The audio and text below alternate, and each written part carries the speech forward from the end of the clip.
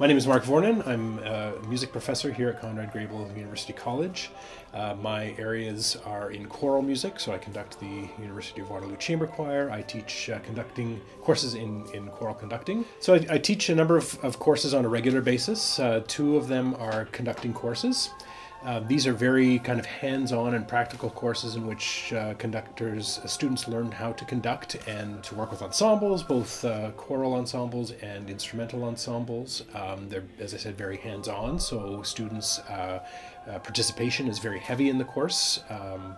Students will perform and sing or play when they're not conducting, so it's a real kind of workshop-like course.